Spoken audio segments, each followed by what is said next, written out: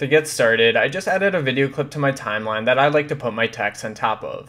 To add some text, head over to the Media tab and click the New button. Select Composite Shot.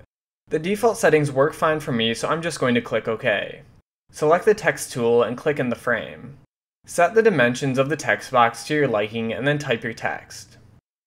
And I'm just going to go over to the Text tab and change my text size. Alright, we're finished adding text, so let's go back to the editor. Open up the Media tab.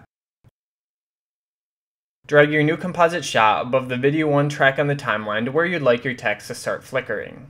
Then drag its end to trim it to where you'd like your text to stop being shown. We don't need the audio on our composite shot, so right-click it and select Unlink. Then delete the audio. And I'm just going to use the Selection tool to reposition my text to the middle of my frame.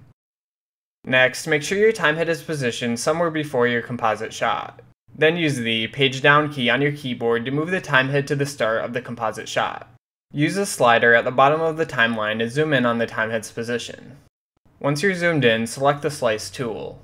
Press the right bracket key on your keyboard to move the timehead forward 1 frame. Make a cut at the timehead's position.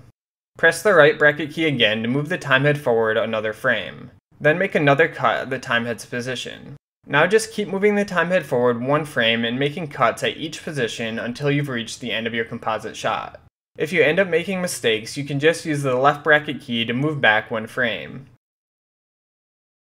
When you're finished making cuts, click on the Selection tool. While holding down the Control key on your keyboard, select every other cutout frame of your composite shot. Make sure to select the top of each frame, otherwise Hitfilm will think you're trying to create keyframes.